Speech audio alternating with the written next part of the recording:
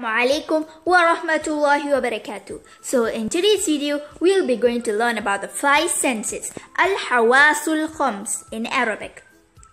So let's start with touch. So for the sense of touch, you call in Arabic al-lamsu. Let's repeat, al-lamsu. And let's now see what you call vision or eyesight. You call it al-ibsaru. Al-ibsaru. Next is taste. You call it at-tadawwuku. Let's repeat, at-tazawwuku. Now we have smell.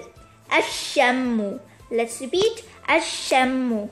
Next we have of hearing. As-sam'u. Let's repeat, as-sam'u.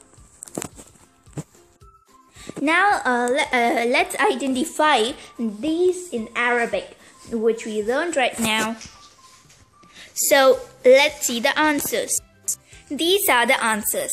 As-sam'u means hearing, ash-shammu means smell, al-lamsu means touch, al-basaru means eyesight, and at-tadawwuku means taste.